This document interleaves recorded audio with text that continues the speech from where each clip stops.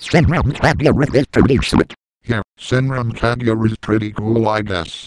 I watched both anime seasons and liked it. Do I?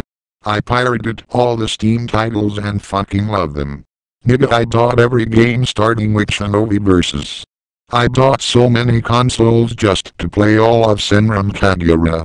I'll fucking buy Senran merchandise and games I can't even play or store just to support the official release. I managed to create an emulator myself over many years just to play Deep Crimson over again for the 22nd time.